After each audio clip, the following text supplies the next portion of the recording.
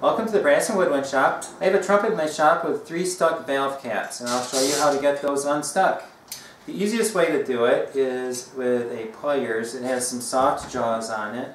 There's the pliers. It has soft jaws, and you can get these from hardware stores. It's usually used for plumbing, but you can use it for band instruments too. Usually this works just fine. If this does not work, there is one other way to do it.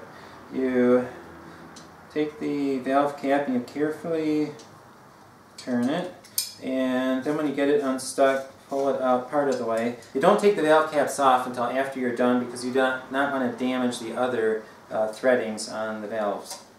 So you do the next one, and next one. Okay, those came off very easily, but they do not always come off that easily. Now you can take them off.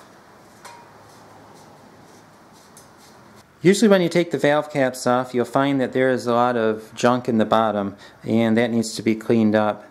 To clean up the bottom valve caps, you can use a screwdriver and scrape it out to get started. Usually it's not in there that good, and it comes right out. That will get most of it out, and you can finish it up with a t-shirt material. Usually if the valve caps are stuck, there's a lot of debris down in the bottom, so you can take a t-shirt type material and put it on your finger and clean that up.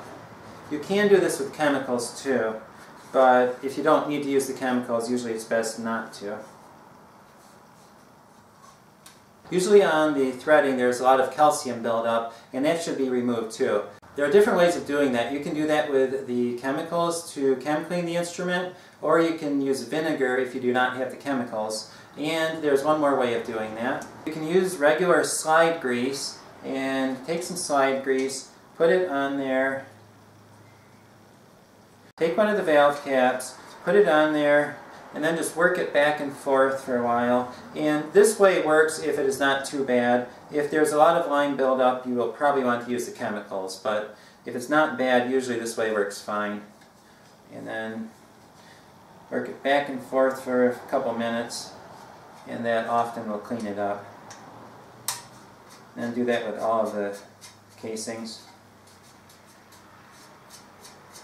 And if you want to, you can follow it up with the chemicals. And now the repair is about done. I'm going to put the valve caps back on, and take some slide grease and put a little bit on there before you put the caps back on, and those will help them in the future not to get stuck again. You can get these pliers from a hardware store, or you can also get them from Allied or Farice Tools, and I will leave the links to those in the description below. Thank you for watching. Please subscribe for more band instrument repair videos.